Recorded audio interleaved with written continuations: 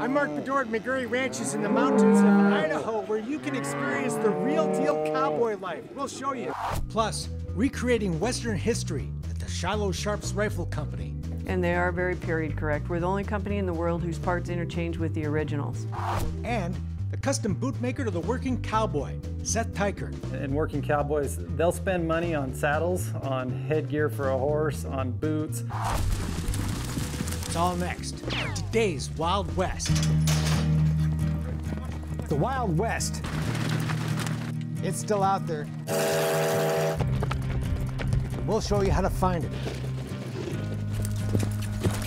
This is today's Wild West. Chasing cows in the rugged mountains of Idaho. Wrestling calves at branding time. Welcome to the real deal cowboy life at McGarry Ranches in Rexburg, Idaho. Spend a week with the McGarrys. Gets kind of western out here, doesn't it? It does. And you're guaranteed to work hard, get dirty, and live the life of a working cowboy. Everybody thinks we're crazy. But for Brooks and Beth May, it's the perfect vacation. That we come out here and we actually pay somebody to work on their ranch. The Kentucky couple are here for the 10th time in the last 8 years. It was love at first sight. People come from all over the country and all over the world to experience the real deal cowboy life at McGarry Ranches. It was very evident the very first day that this was no show. This was a real way of life. These were real cowboys and cowgirls. The McGarrys have been running cattle in this country ever since Henry McGarry first arrived here in the 1880s. Family patriarch Theron McGarry, Henry's great-grandson, opened up the ranch to guests about 25 years ago. And while McGarry's is a member of the Dude Ranchers Association, there's only one activity here. Do whatever it takes to keep the ranch running that day, from the back of a horse. That we don't get up every morning and think, oh gosh, we got guests, now how do we entertain them? We just get up, we got something to do, and they're going with us. This is Annie. Annie? Hi, Annie. Most days start the same way, saddling horses. Guests are up at 6, eat breakfast at 7, saddle at 8, load up the horse trailer, and head for the mountains, where the McGarrys run about 1,000 cow-calf pairs on 55,000 acres of ranching leases in the Caribou-Targhee National Forest. That's about 100 miles southwest of Yellowstone National Park. Today's mission, track down a dozen cow-calf pairs, round them up, and vaccinate and brand the calves. But before we go looking for the cattle, we need to set up a branding corral. No corrals up here at all, so we just have to set up our own. It's no easy task, but everybody pitches in. And as usual, that includes Theron's extended family. Theron's son-in-law, right-hand man, and head wrangler Dirk Morton is joined by his daughter Courtney, her husband Kyle, and their son Carson, a future rodeo star who's already riding miniature bulls and winning buckles at the tender age of 12. That's pretty cool, huh? Yeah.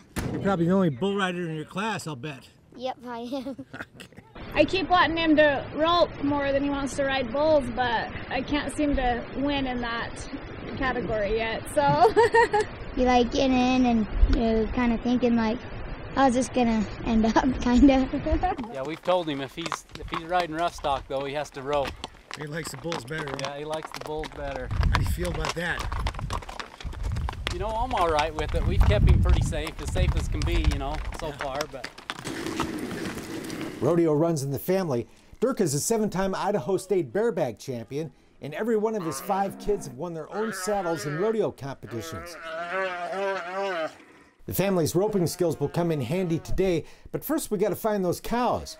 Bring them back to here. We'll go down and start gathering these right here and see what we got. Dirk and Kyle take the lead as we head out to search. Hey Kyle, did you guys go right or left where this fork is? Every rider's saddle is outfitted with a walkie-talkie to keep in touch in this rugged country. Courtney knows it well. She was barely out of her toddler years when she started coming up here with Grandpa. You kind of grew up out here with Grandpa? Yep, I did. 4 or 5, I'd probably say. Even before we could really ride, we'd go pack salt with Grandpa Theron and ride the pack horse, you know, and sit on the gosh, I forget, like the tree of the saddle, and then you'd have the salt, you know, and our feet would just be on it, and yeah, it was fun. So today she still rides with Granddad whenever she can, usually about once a week. Carson comes even more often, and other family members love to saddle up to help out whenever they can. People always comment how close our family is, that we're always doing a lot of things together. Well, you do stuff together because you're always doing something fun together. Yeah, that's true. Yeah, we think it's fun, so. How many families get to go chase cows together? Right, yeah. Or have a rodeo star? Yeah. They do everything together. Everybody goes to the mountain, everybody pitches in when they brand. The family is a big part of the attraction for Beth and Brooks, who feel like they've been adopted. You know, we get very close. These people spend a lot of times. It's like our motto is, you know, you come as guests and leave as family. And I guess that's kind of the way it is, you know. It's easy to feel connected here. McGarry Ranches only takes 10 guests at a time, usually adults only, and you better like to ride. In fact, ranch guests spend so much time in the saddle they're assigned 2 horses for the week, changing mounts every other day to give those hard-working animals the rest they need. Most every horse is a registered quarter horse, and the saddles intact are top quality. A lot of them's handmade saddles. Stirrups are turned so that people's knees and ankles don't bother them, and we want them so that they're as comfortable as they can be. You get the equipment that's nice for them to ride, it helps immensely. We find most of the cows we're looking for, but one pair remains missing. No luck, Dirk, huh? I didn't even see a track. They got to be up there or in here somewhere, but I don't know where. We'll go brand the ones we got. Back at the corral, the air is soon filled with swinging lariats, the sound of bellowing cows, and the smell of burning hair as roping, dragging, and branding gets underway. Courtney won her saddle team roping, and we can all see why. I know, I have to show these boys how it's done sometimes, you know. No, heavens We're no. glad you do. We'll get done faster. Yep. Got it. This mother of 4 is a pretty good shot. Carson, Kyle, and Dirk get their share too. Hired hand Charlie Jones heads up the ground crew, throwing roped calves to the ground. Not an easy job. Beth applies the vaccine shot. Brooks jumps in too, as Theron handles the branding iron. Now I know people are going to ask, why do you have to brand? Well, because we run a big open range, and without that, there's no way to identify. We mix with other people's cattle, and so in order to be able to prove ownership to them, you brand them. You can do as much or as little of this as you want, or just watch. It's what you make it. If you go home without a bruise or a scratch, you ain't had any fun. Finally, we get her done, at least as far as the branding goes. We still have to tear down the portable and very heavy corral gates, then load up the horses. You do that easy, huh? Yeah, they're ready to go. They're tired for the day. That's a good job to have done. If your idea of a vacation is a cool drink on a beach, this may not be your cup of tea, but Brooks and Beth wouldn't have it any other way. Got your vacation's worth today, huh? Yes, got our money's worth today, there's no question. Whew. If you want to experience the real deal. That's it. It doesn't get any more real than that. After a great day of chasing cows in the spectacular Idaho mountains, you'll return to your comfortable cabin here at ranch headquarters, where you can kick back for a few minutes before joining your new friends for a delicious home-cooked dinner. And trust me, you will sleep well. More to come tomorrow when we're back in the saddle for a cattle drive. Back in the saddle again, along the picturesque Snake River. McGarry Ranches began running cows in this national forest before it was national forest. But today they're careful to comply with the terms of their grazing permit, which requires the ranchers to be up here 6 days a week. Come on, let's go. Rotating their cows to different sections to make sure no one area gets overgrazed. That means rounding up the cattle and driving them miles away to new pasture. That's the job today. Where are we heading, Dirk? Woods Canyon. So with Dirk leading the way, rodeo star Carson is back for the ride, plus Brooks and Beth, and my wife Marilyn and I. What's the plan? I'll run down and grab these. Just hold them here. Okay.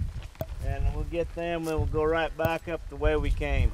Obviously, this is not wide open prairie, and finding cattle in this rugged country and keeping them moving on the trail can be quite the challenge.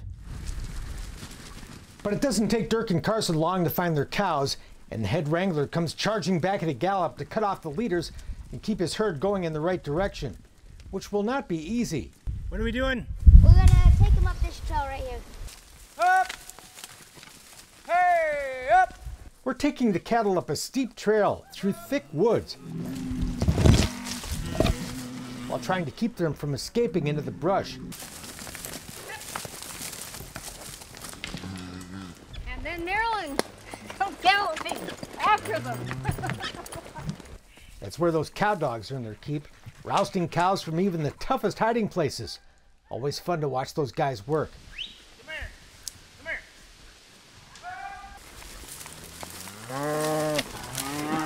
Hey! No denying this is tough country for cowboying, but what an office. This is beautiful land. And the cattle are good for it. Grazing keeps the brush down, keeping the forest healthy, and cutting down on the potential fuel for destructive wildfire. It's good for ranchers too. There's plenty of grass and water for the cattle. However, what's worked for ranchers is a dream for many of the rest of us, living the cowboy life. And riding with the McGarrys is not just another trail ride. Badger, you're an awesome horse, buddy. We go up there to do something, you know, and we're either up moving cows, or we're taking them off one place, changing pastures, or kicking them off some ground. They're getting fed off a little too much, putting them in an area where there is more feed. And I think that is, we go up there with a purpose, not just go up to kill the day to entertain the guests. You know, we go up there to accomplish something. Sometimes we don't get accomplished what we do the others. I've had several guests say one thing about it is challenging, and it is. When you're handling cattle up in that kind of country we run in, it is challenging, you know. This is riding with a purpose, doing a job that has to be done. And that's a big attraction, even to serious horse people. I know a lot of them will say, boy, it's sure going to ruin our trail riding at home, because it'll be pretty dull there, you know. So for Brooks and Beth, coming to McGarry Ranches has been life-changing. Sold our house in the city and bought a small farm out in the country and bought a couple of horses and got some chickens, and we thoroughly enjoy getting out there and working on the farm and not getting caught up in a lot of the things that we used to get caught up in. There's no denying it's hard work and labor intensive, but it's also a big change of pace from life back home and sitting at a desk. It is fun to watch these guys work. Dirk is a real pro, and most of us will never be the cowboy Carson already is at the age of 12. But the fact is, guests like Brooks and Beth become a vital part of the operation. No, it's supposed to be on that trail down there. Okay. After coming here for years, they know the drill, know what to do, and get the job done. You take like Brooks and Beth, they're people that's been here and kind of learn the country, you know, and we get a lot of people that have their own horses. They come up here, like they say, we can ride a little around home, but we can't ride and do the kind of things that we do up here.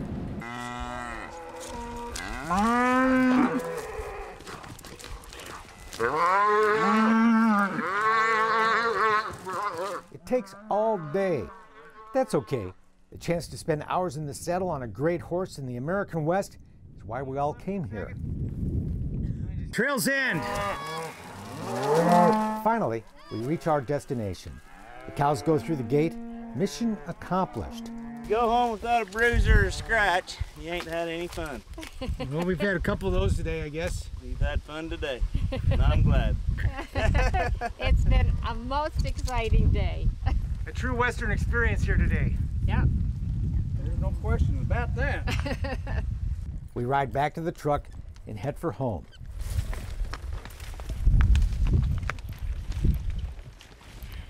Carson, you shoeing horses yet? Carson's the right size because you don't have to bend over. Right. It's family night back at the ranch. Theron's kids, grandkids, and great-grandkids are here for a hot dog cookout. And like little Blaze, every single one of them seems to grow up with a rope in their hands. After more than 100 years, it doesn't look like the McGarrys are going to run out of cowboys anytime soon. Yeah, I think so. I don't think there's a problem. And that's great news for guests like Brooks and Beth, who get to be part of the family and live their cowboy dream whenever they swing into the saddle at McGarry Ranches in Rexburg, Idaho.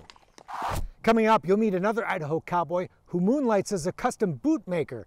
But first, The Montana company recreating the historic Sharps buffalo gun, and they're surprising customers. Now we have one like it, which is this one right here. It's the big rifle that co-starred with Tom Selleck in Quigley Down Under, and it was made in the small town of Big Timber, Montana. Yeah, we did Quigley. We built for Dances with Wolves, Crossfire Trail, and Wyatt Earp. All of those guns were built from raw steel and wood at the Shiloh Sharps Rifle Company. For 40 years, family-owned Shiloh Sharps has been recreating the guns used by the buffalo hunters of the 1800s. And they are very period correct. We're the only company in the world whose parts interchange with the originals. And these prized rifles are coveted by buyers all over the world. People like history and people like to compete. Some people hunt with them. Other people hang them on the wall and never shoot them. The guns made here at Shiloh Sharps are exactly the same as the ones made back in the 1800s, like this 1874 model owned by famous frontier photographer L.A. Huffman. It's the exact same rifle you see in this historic photograph and one of several museum-quality pieces displayed in the Shiloh showroom. So this is the foundry. But what most people never get to see is how these rifles are created. You have a master. From carved hardwood.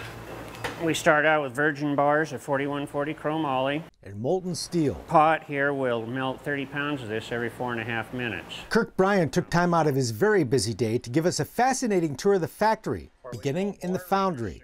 Those will be grip caps. The parts are created with wax molds, the same process used when a bronze sculpture is cast. And these here are some butt plates. What you end up with is a piece of steel that looked like the ceramic tree. This is a 74 Sharps receiver. Now these will get buzz cut off of here. These are the castings that we just seen next door. They'll be put in these CNC machines and will come out looking like this. All the holes are drilled, threaded. Shiloh used reverse engineering to discover how the old guns were made to make historically accurate replicas. High-tech equipment is of course used today, but much of the meticulous craftsmanship is still done by hand. And here's what some people have. This one here's got gold inlay. There's a buffalo on this side, a wolf on that side. It's like a work of art. Mm-hmm. And that's all done by hand. Hammer and chisel. This is the woodwork. These accent lines, this is all hand filed. If a person wants a double AAA finish, then they're put back together and hand sanded with 1000 grit and oil until they get a nice sheen and all the pores are filled. This is the area where the final gun's assembled, inspected, and final tagged before it gets shipped out of here to its new customer. And when you get done, this is what your final product is. Every gun is different. Base price for a Shiloh Sharps rifle is $1,900. People start putting a lot of gold and platinum in them. They'll go, you know, 10, 12,000.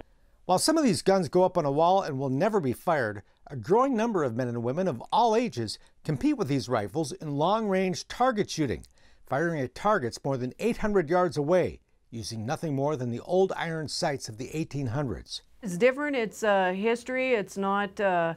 When you're shooting, it's not like going out with the high-powered scopes and everything. When you hit a target at 500 yards with iron sights and it goes down, you get a little excited because it's just, I mean, it's iron sights.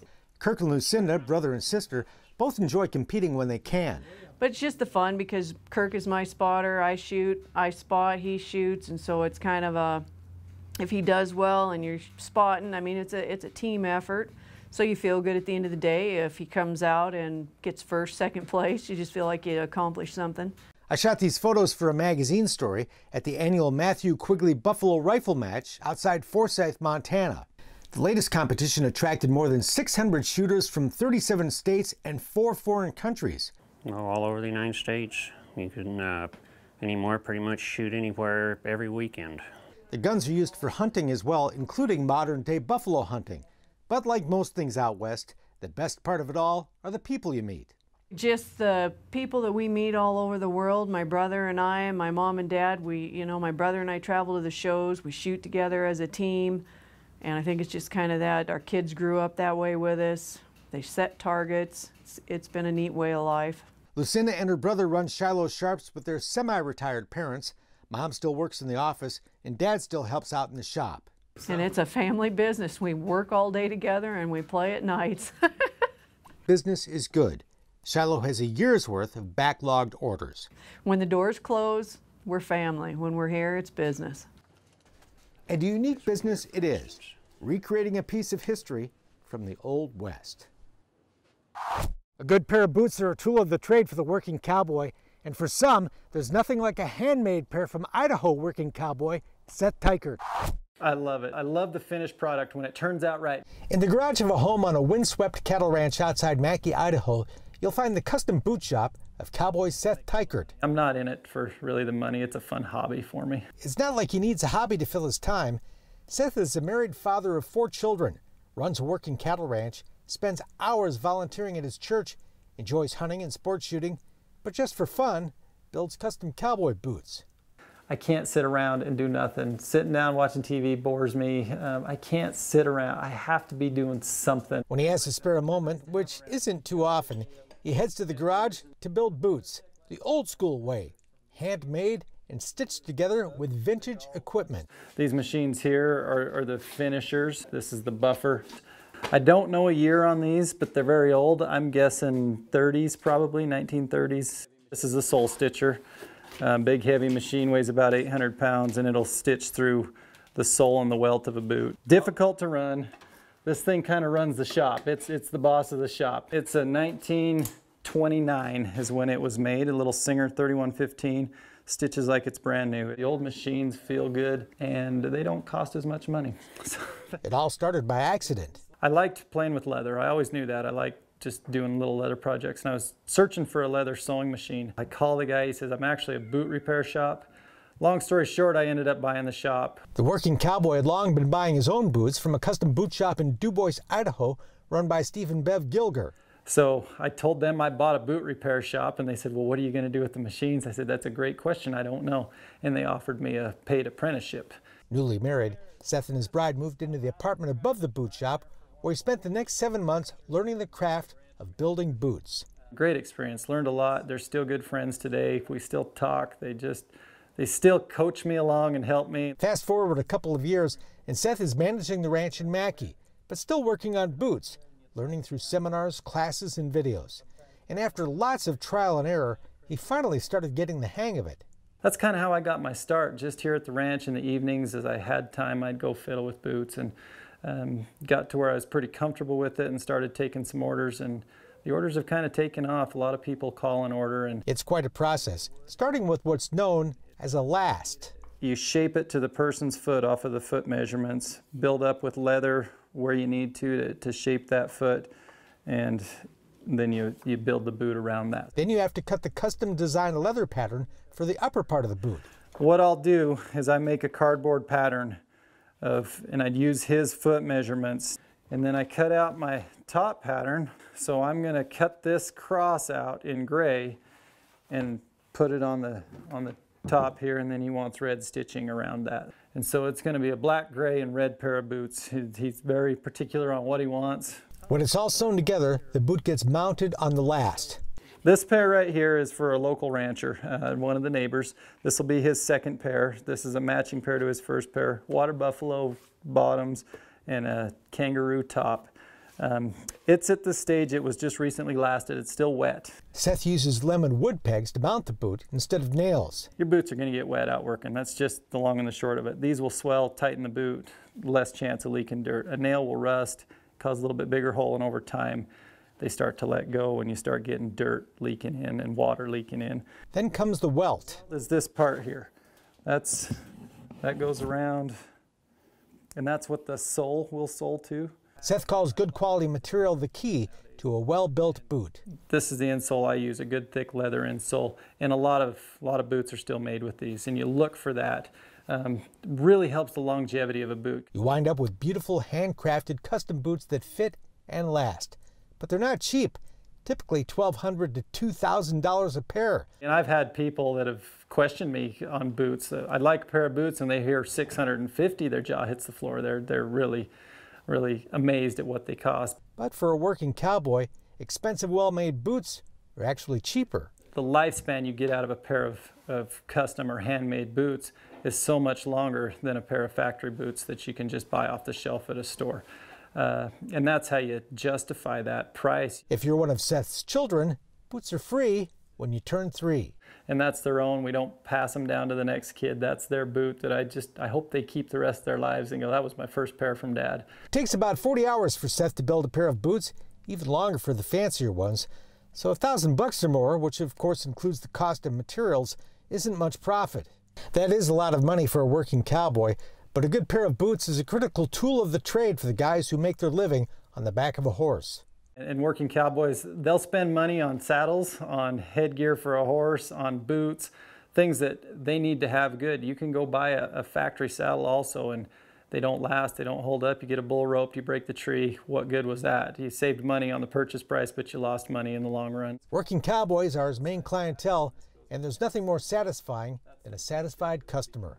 I love it. Go to a branding and there's 6 or 8 pair of my boots running around the branding. It's neat to see that, and they're holding up. And nobody's cussing at me too bad because they hurt their feet. Unfortunately, if you want a pair of Seth's boots, you're out of luck, at least for now. The waiting list is so long, 4.5 years, that he's quit taking orders. But for those lucky enough to snag a pair, they're worth the wait. Yeah, it takes a long time. I'm about 40 hours in a plain pair of boots like this. You get into some of the fancier boots, there's more time, but the end products, if you take your time and do each step right, and I think that would apply to about anything in life, if you do each step correctly, you're going to end up with the product you like. That's it for now. We're back next time with more cool stuff from today's Wild West. I'm Mark Bedore. We'll see you down the trail. For more information on the people and places featured in today's Wild West, or to order show DVDs and books, visit todayswildwest.com.